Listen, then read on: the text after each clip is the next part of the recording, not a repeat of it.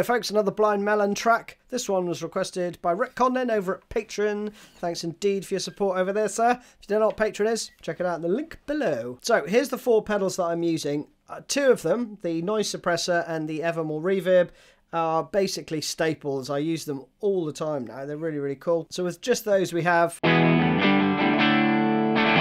we add on the Black Mountain from Greer.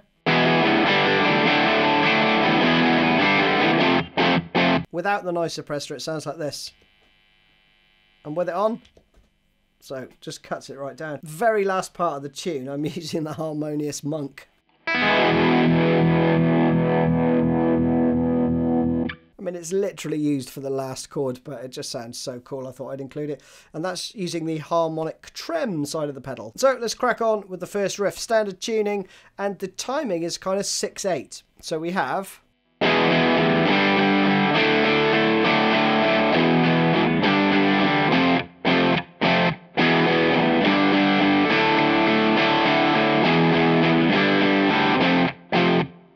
like that, okay? So we're going to do 3 of E, 3 of G.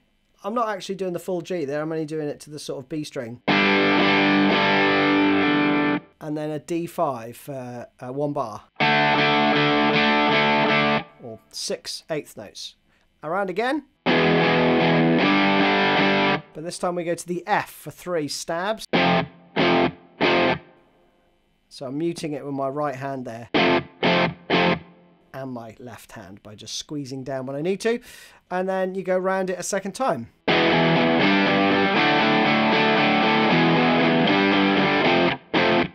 Second time though, you just do 2 stabs, okay? Then the next riff, you just palm muting.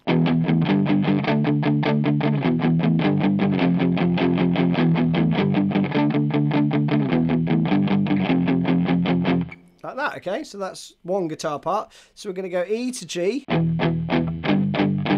then up to D. Then we've got E to G to F. Like that. Pretty straightforward. The other guitar part is playing...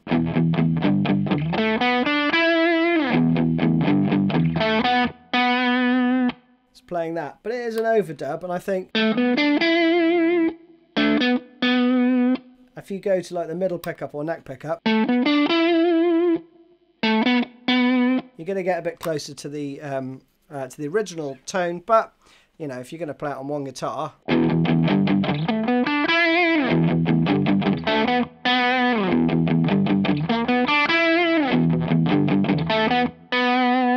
pretty straightforward, isn't it? I'll just do the fills very slowly, and then. Very straightforward. The next part's really cool. We get this.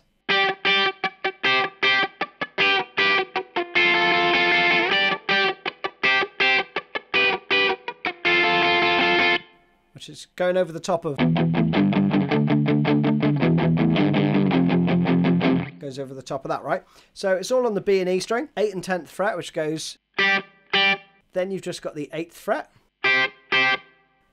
8, 7.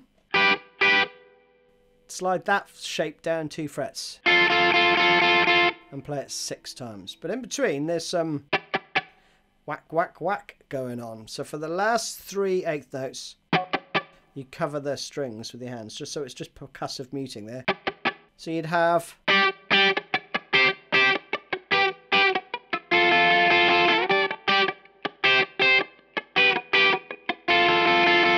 if it's easier for you to do the percussive whack in between the chords you're playing, the double stops,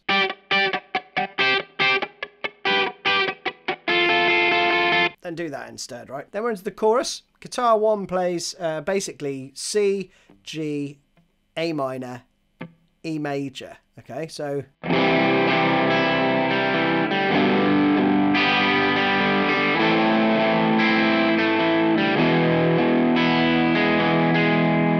like that. So you're going to play the chord and then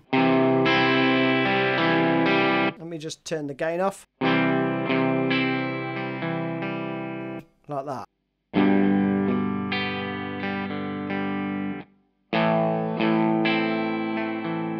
So it's down, down, up. Up, down, up. Okay.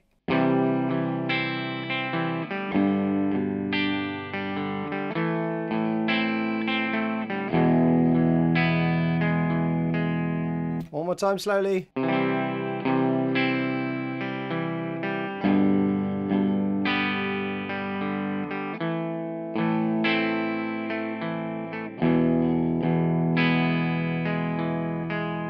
Now the other guitar's playing this.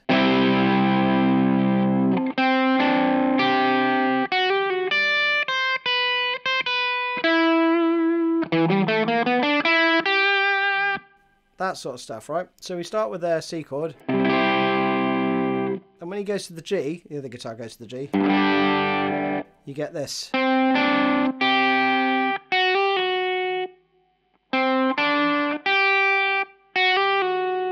Okay, then this repeating pattern.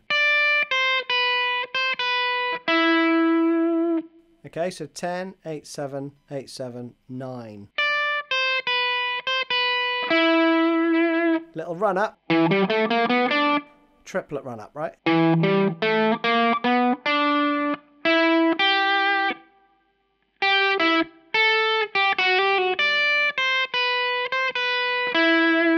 Okay, so that's the second section. So we have 3, 4, 2, 3, 4.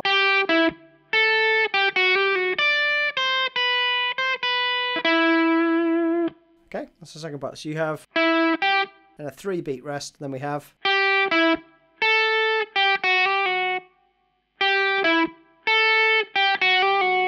then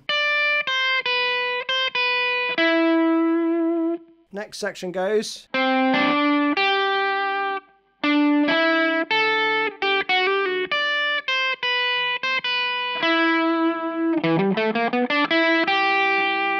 same as before, but what you're doing this time is,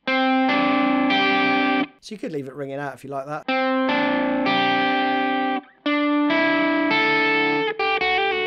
But I think it's just played same shape, up 2 frets, back around.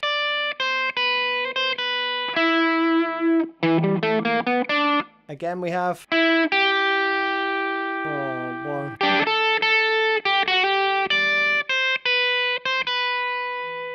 Like that, okay? So one more time. 2, 3, 4, 1.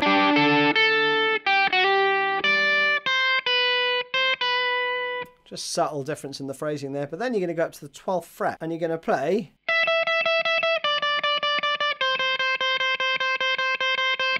like that, right? The other guitar part is playing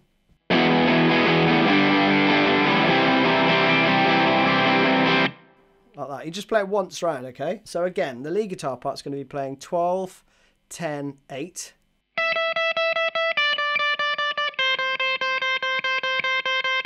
Like that, while the other guitar's playing E to G to C. Again.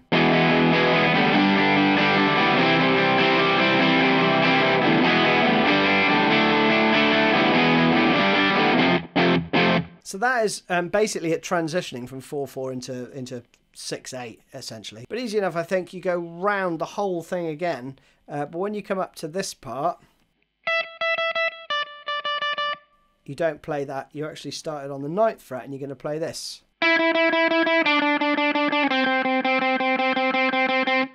Okay, the other guitar's still playing. Okay, but the lead guitar part goes for this. 9, 7, 5.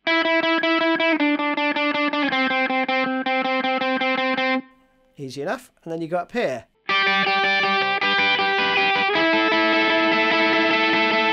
We've got that going on, right? So we have... I mean, don't worry too much here, really. It's quite quiet in the mix, but I think he plays...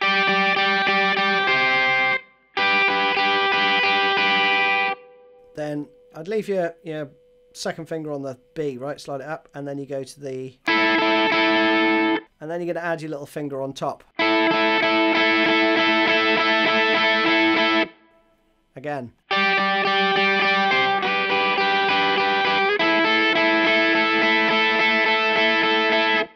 Yeah?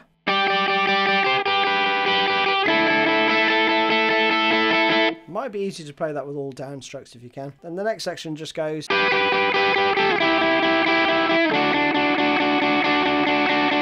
Okay, so variation on a theme. We go 12 to 12-10, right? And then down to 8 and 9. And then the 7th fret on the G and B. Okay, and then the ending is just. And then the final chord is an E minor. And that, folks, is it. All the parts you need. See you soon.